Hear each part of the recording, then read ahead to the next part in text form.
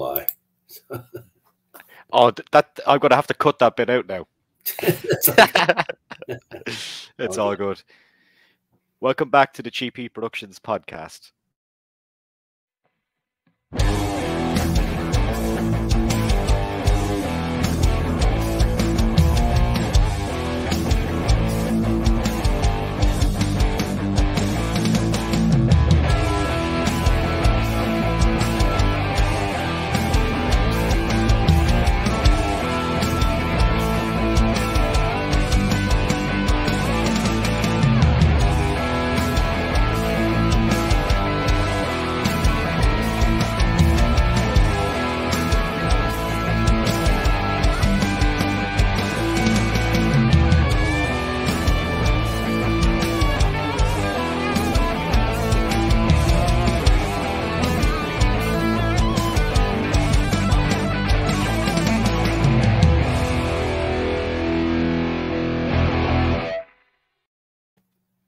Okay, welcome back to the show, and I've got a special guest on the show today, a man that you will know from the TV screens, both in movies and television itself. It's Mr. Michael Bailey Smith. How are you doing today, sir?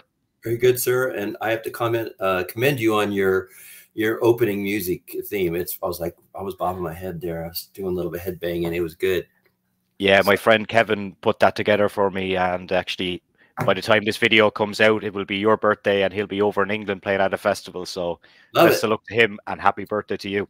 Thank you, sir. Appreciate it. Thank you. Thanks for having me too. Yeah, no problem at all. I just was mentioning off camera, give the boys a shout out. I seen you on the Slab podcast with Greg and Carl. Brilliant show, brilliant guys, and I believe you're coming to visit to Ireland potentially now.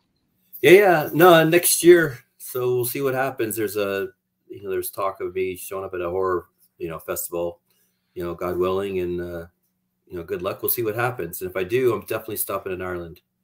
For sure. Yeah. I actually had I had a guy that I done a podcast with. He's a wrestling author. He was on my podcast maybe last year, and he was in the UK doing some book signings this year, and he stopped over to Dublin a couple of weeks ago, and we done a show in person. I don't really get to do that many things, that many shows in person, but it was nice to actually be able to kind of sit down with someone in the same room and do a show as well. But he stopped off in Ireland because he's got friends here, and he wanted to have a couple of beers and chillax before going home. So highly recommend you coming here. Have you been here before? I have not. I've been to London quite a few times, and places around that, but not been to Ireland. I'd like to go. So that's one of my goals. That's one off the bucket list I want to do for sure. Yeah. Excellent. So you've got an interesting story about how you kind of got into the film and TV world. But if you to rewind back to your childhood, was it something that you were ever interested in? Oh, no, not at all. I think in grade school and high school, I was afraid to get in front of anybody to talk. I think that's really crazy. And then, I did pretty well in high school when it comes to playing football, and American football, of course, not soccer. Yeah. We would call it in America, but American football. And so, but I finished my high school in the Middle East in Iran. And so I didn't, and, my parents, I was the oldest of 6 kids, and there's no one scouting you to play college football. And so for me to get to college, I had to figure out a way to do that. And for me, it was to join the military. So I joined the military, became a paratrooper in the 82nd Airborne Division, which is a pretty prestigious unit, pretty elite.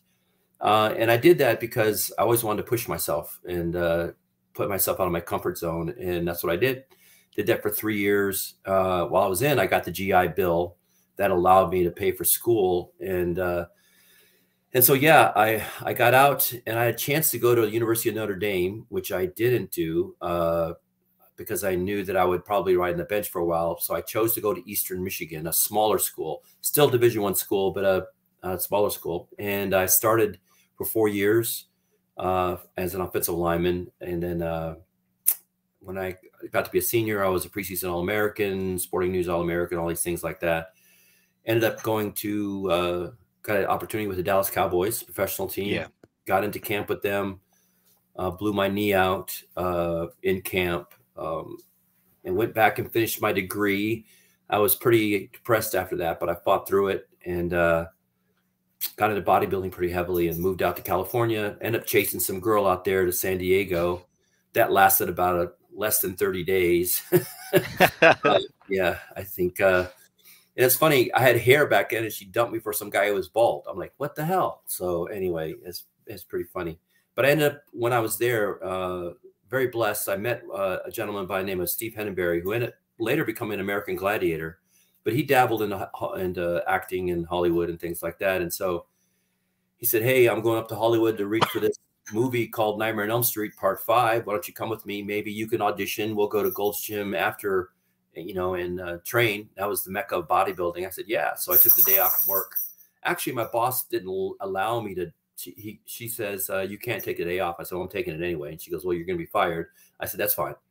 So I ended up getting fired and hopped in a car with the guy, with my buddy, and we went up to Los Angeles. And right there on Hollywood and Vine, you can't get any more Hollywood than that. I could see the you know, the Hollywood sign in the hills and everything. And went in, and my friend auditioned, and they asked me if I wanted to audition. And I said, yeah. So I went in and did it. And the director asked me if I could laugh like Freddy Krueger. And I gave out this big freaking scary laugh. And he said, that's awesome. And that's how I got the job. And I was pretty shocked by that. And next thing you know, about a week later, I was on the set with Robert Englund, and which is pretty cool. And he was super gracious, invited me into his trailer. We sat down and talked about how he played, you know, Freddy Krueger. And I played a bigger version called Super Freddy. And yeah, I had my first couple lines, and I got my SAG card, and I was blessed. And the moment I got in front of the camera is when I said to myself, this is what I want to do. And so then I packed up my car. I had a Camaro with IROC with T-tops, and drove up to Los Angeles. Didn't have the place to stay. And I lived in my car for about a week or so, just trying to figure out, I had hardly any money. And found a crappy apartment with some creepy dude, slept on the floor in the back room until I got a decent job. And then all the money I spent, all the money I made at my job, it was at a computer test laboratory place, I spent on acting classes. And just like I did playing football, I trained super hard, and took improv, scene study, cold reading, audition technique, everything I could to become a better actor and learn the process. There's a whole system and whole game you got to play to be successful. And so I did that. I was very focused.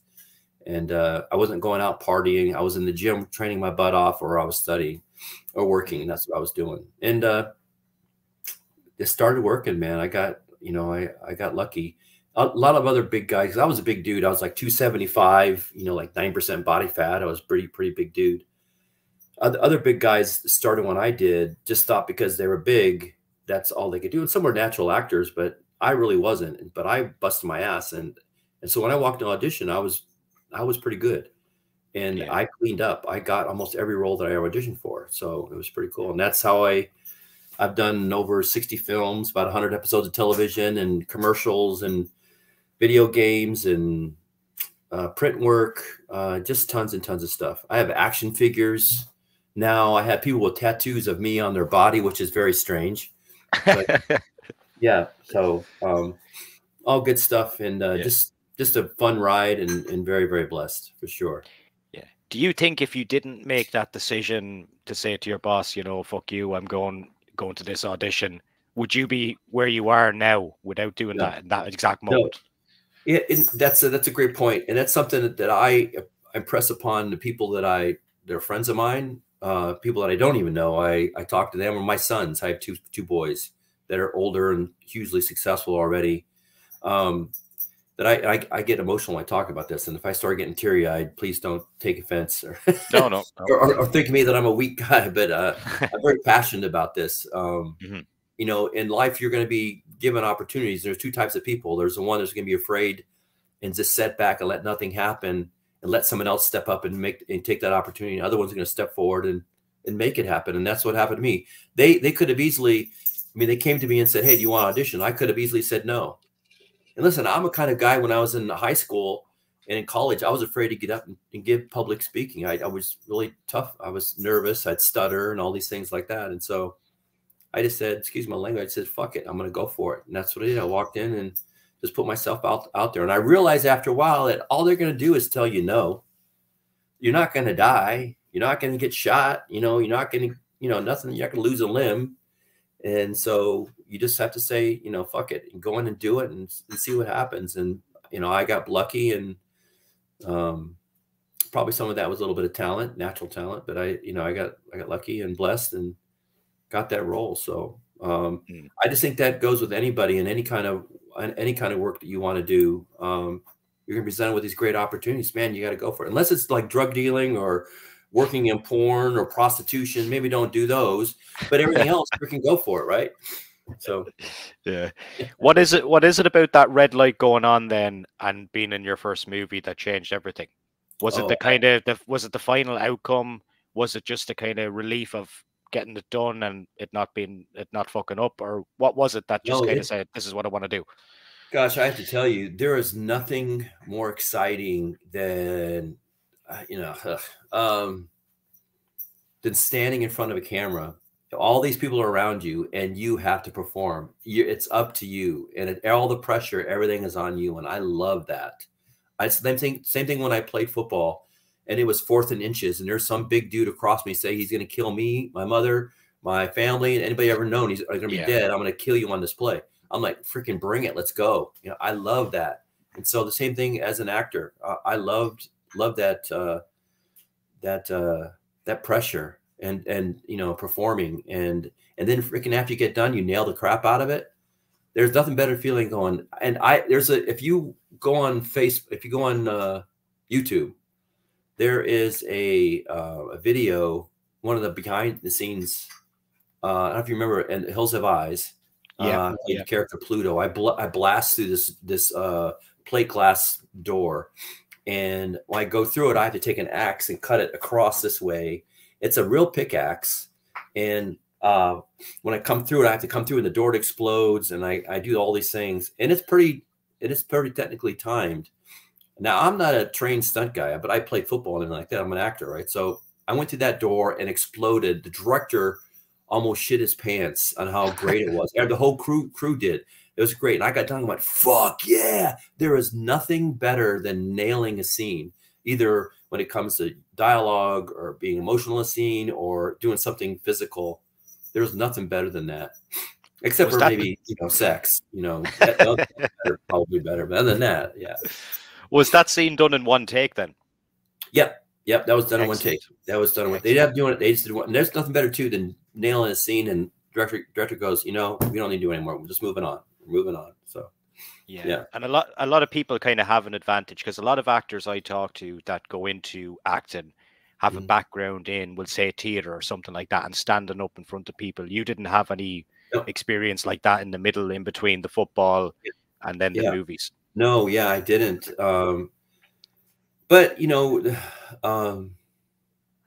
you just kind of, you kind of learn along the way. And I got fortunate enough to do, enough work to learn that. And then it's funny, in the middle of my career, I did some theater, which was kind of nice. So I actually played I did this one play called Doing Judy. It was about Judy Garland impersonators getting killed. And I played this gay detective. And at the beginning, I had to wear, detective outfit, and I had to wear some leather. And then in the end, I'd dress up in drag. So that was quite interesting. Let me tell you, I am the scariest drag queen you could ever imagine. So I am very scary. It's not for you. No, with the wig and the pumps and the mini skirt. Yeah, I'm pretty intimidating. Yeah. So I didn't get a lot of things with that. Have you ever got a script, or what's the one thing, like if you got a script and you read it and you said, no, I'm not doing this movie, what would the reasons be for it? I've done it a couple times where it was something that really compromised my own morals, and some of the things that I didn't want to do. I told people, no, I'm just not going to do it. So, yeah, I'm not going to get into why. There's some things that I'm just not comfortable doing. So, and so anyway, but yeah, there's a few times, but other than that, I'll do anything. So. Yeah. Yeah. Yeah, and I was just reading, like, you've been in so many different things, and I was just like trying to pick out maybe stuff that maybe people don't Yeah. normally talk about. Obviously, we touched on Nightmare on Elm Street there, which everyone would talk about. But Men in Black 2, I seen you're in as well. How did that come about?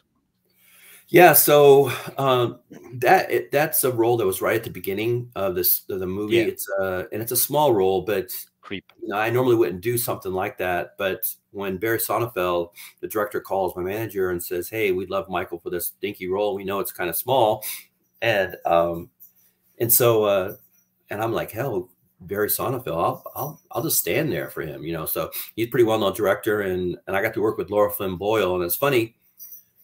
The dialogue, I only have I had I think I had 3 lines, and they cut one. And so before they filmed, and it's like, the first one was, "Hey, pretty lady," and I lick her face like, "You taste good." And there's another line before that, and then Barry walks up to me and filming goes, "Michael, this one line's just not working." And I said, I didn't, when I read it in the script, I didn't like it, so we're going to cut it. I said, "Barry, I only have 3 lines. That's 33.33% of my dialogue.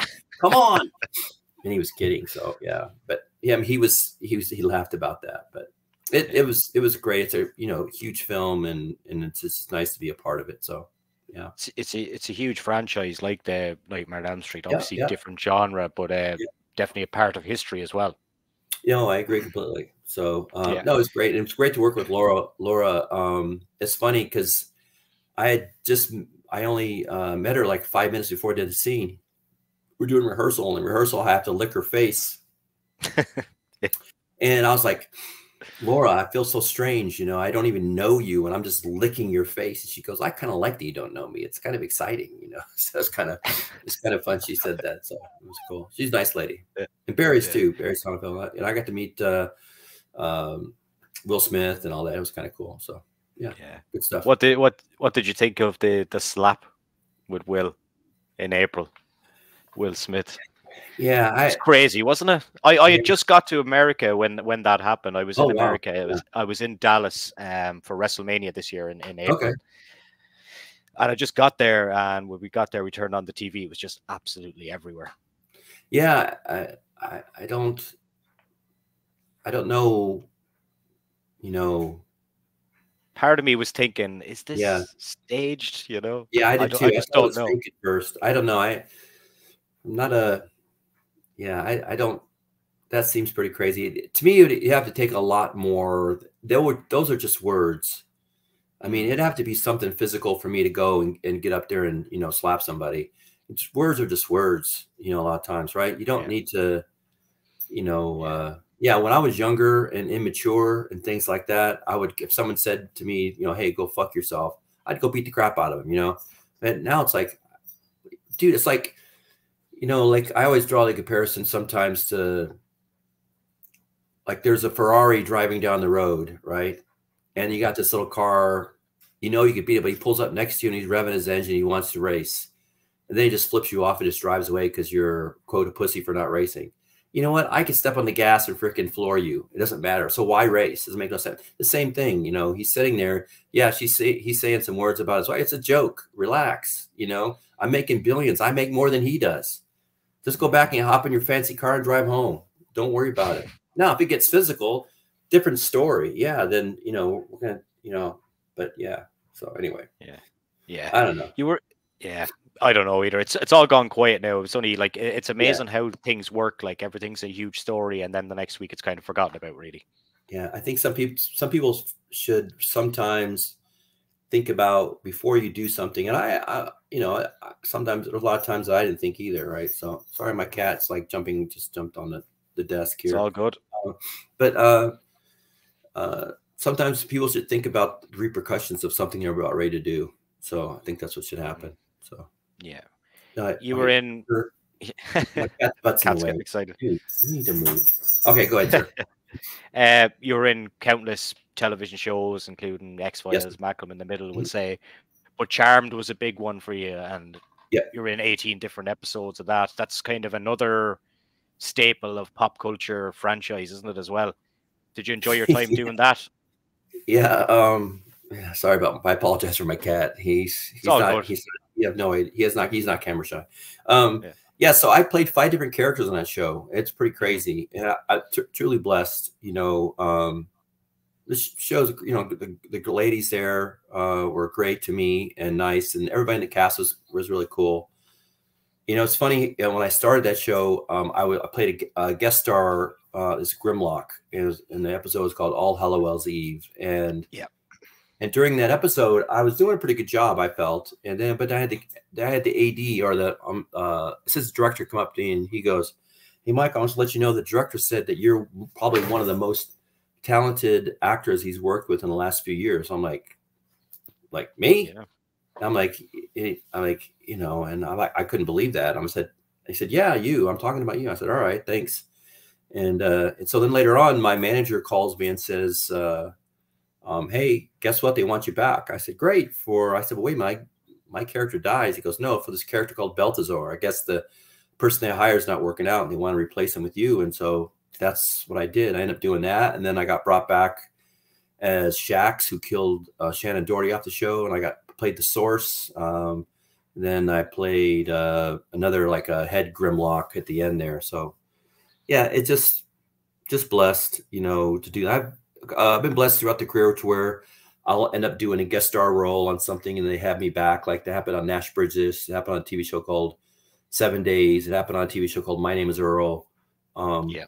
A bunch of shows like that that I've just done a guest star on it, and then they've liked me and then brought me back. So I'm pretty easy to work with. I'm an easygoing dude, but I try to do good work and keep my mouth shut when I have to. And so yeah.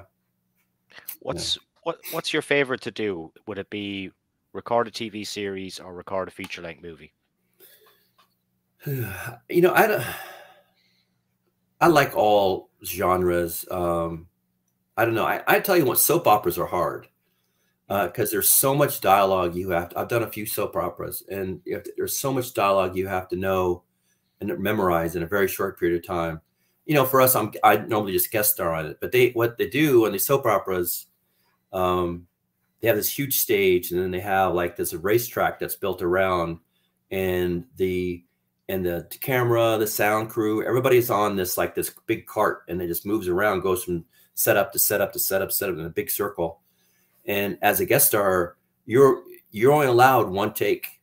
You got to nail it. So talk about pressure. Now the series regular people, you know, they can maybe mess up once, but normally do. And so I have a lot of respect for people like that who has tons of dialogue and the pressure of doing that. I used to have this crazy way of thinking, which is very poor. It wasn't correct at all. I always thought that like soap opera actors or commercial actors were down at the bottom, and then maybe TV, and then movie actors were the pinnacle of acting, right?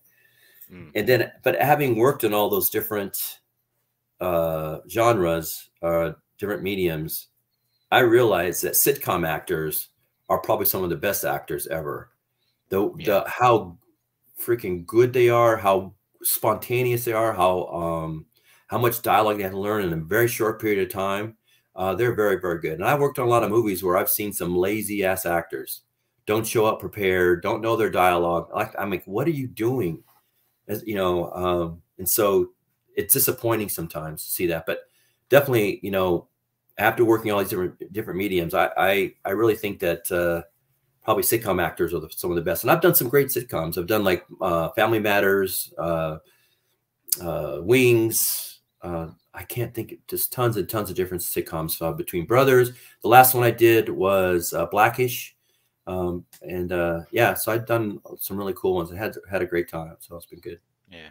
So have you, through this kind of Nightmare on Elm Street thing, it's kind of like once you're in the horror bracket, you're never really get out of it. Have you been able to dabble into the convention world at all?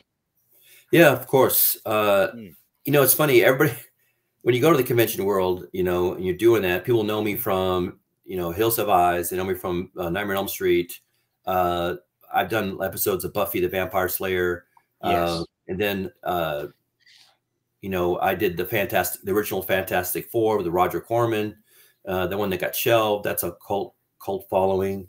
A lot of stuff with prosthetic work, you know, my face hidden and things like that. But that's only like maybe a third of my career.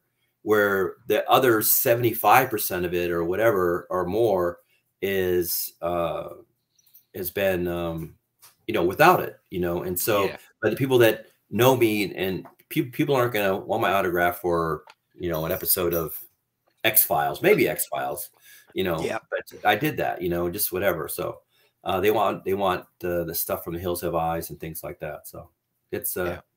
it's been a blessing. And I when I go to conventions and I sign autographs, I'm truly honored that anybody will want my autograph. So Yeah. it's been pretty cool. What's the strangest thing you've seen at a convention? I always ask that to people. I think the strangest one is when there's a tattoo of me on their body. To me, it's How many times has that happened? four or Wow. five. Yeah, 4 or 5. I have people walking around with tattoos of me on their body, which it's the first time. It was crazy. Where was I at? I was somewhere in, I think it was in Kentucky or something like that. I was in a autograph signing, and this guy walks up to me and he goes, "Hey man, I'm like your biggest fan." I said, "Oh, thanks, man. I appreciate it." He goes, "No, you don't understand. No, I'm like your biggest fan." I'm like, "All right, cool." No, you don't understand, man. I'm like, you know, it starts getting kind of weird. And then he's like, "Oh, no, I'm going to show you something." And I'm like, "Oh," he starts reaching for his pants and he pulls up his shirt. And there's a huge picture of Pluto from The Hills Have Eyes. He tattooed on his shirt, and I signed it my name. And yeah, and he tattooed my name on his body too. So I felt really oddly. I felt like I need to go home with him or something. I don't know. I didn't know. You felt like you should have bought him dinner or something. Yeah, I know. I was like, it was pretty. So that's more of a. I don't really see that as being weird. And no, it's just yeah, mad, kind of mad, isn't it? Kind of crazy. Yeah, it's fun though, and I'm definitely honored when someone wants to do that. So that that I would play a role that would affect them so much that they would put a tattoo of themselves, you know, of me on their body, because that stuff, it does come off, but it's painful. So yeah, the horror community is very loyal and I think passionate. very love friendly as well. I love the fans that are the horror fans. I do, and the comic book fans too, like from the Fantastic Four. I love all that. So yeah, those conventions, it's always kind of such a good vibe there. Everyone's just there for the same reasons, and very good. In terms of yourself, have you got any upcoming projects that you can talk about? Yeah, so I've not been doing a lot of acting lately. What I have been doing, and it's on purpose, I've been focusing on two things. One is my writing. So I have been writing a tremendous amount. I've written a ton of screenplays, and I just had one optioned, which is really great. That's really hard to do, and so I got that done. And it's tentatively supposed to go into production next year. But I know how that is with anything, right? You don't count on it until you see it on the screen. But at least I got one step forward, right? And the other thing too is that I am working for a tech company as well. So it's called Lexi. It's a startup, and invested a lot of my own money into that as well. So it's been fun doing that as well. And I head up the VP of worldwide sales for them. So I've been doing those two things. And every so often, you know, I'll get a movie offer that I'll go do and things like that. But it's been mostly focused on my writing and just doing that, because that's one thing I would like to do. You know, my goal, you know, with anything, you got to set your goals high. And if you don't, then why even do it? Right. It's like I always remark when people, like, you interview some college coach or some professional coach. Well, we just want to make the playoffs. What? Just make the playoffs? No, you want to freaking win the championship. Why would you want to play if you don't want to be the best, right? Just don't, you don't do it as a show up, you know? And so the same thing as a writer, I would love to, my goal is to win an Oscar someday, you know, not someday. My goal is to win an Oscar, period. And so I'm working hard, you know. If I can write something great enough and, you know, and inspirational enough, you know, it might happen. We'll see. So yeah, and without giving anything away, I know we're kind of running out of time here as well, but what kind of style pieces are you writing? Yeah, so I'm big into like action with a lot of story behind it and emotional weight to it. I love movies like Shawshank Redemption or The Green Mile. I also like Aliens. You know, I love the second, you know, the sequel to Alien. I love that. I love those kind of movies, and I also like Top Gun. I love those kind of movies too. I've watched Top Gun a million times. I also like Conan the Barbarian with Arnold Schwarzenegger, one of his first films. I love those kind of films. And so I write kind of in that genre. I've written things from dramas to sci-fi to that's where I kind of stick in between sci-fi and drama is what I like to play in. So yeah, it's been good stuff. And this movie that I just got optioned is called My Good Boy. It's about my time after the Dallas Cowboys, and like some of the things I went through, you know, depression and just I got a little bit of trouble when I was in Detroit because I went to school at Eastern Michigan.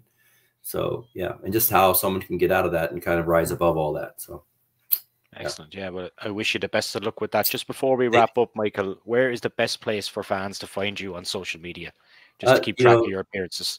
Yes, there's 3 best places, or of course Facebook. I always like Facebook. I always like to tell a great story. You know, I have a lot of great stories that I've, you know, my experience of 30 years of being an actor. You know, great stories and experiences I've lived, and then also go Instagram and Twitter, and just, you know, Michael Bailey Smith. You'll find me one way or the other. Yeah. Absolute pleasure to talk to you, Michael. Listen, I might be seeing you next year over here in the Emerald Isle or in England. Yeah, I'll let you know, and let's try to hook up. That'll be awesome. Yeah. Right. Thanks, Mike. Thanks, sir. Appreciate it. Have a good one.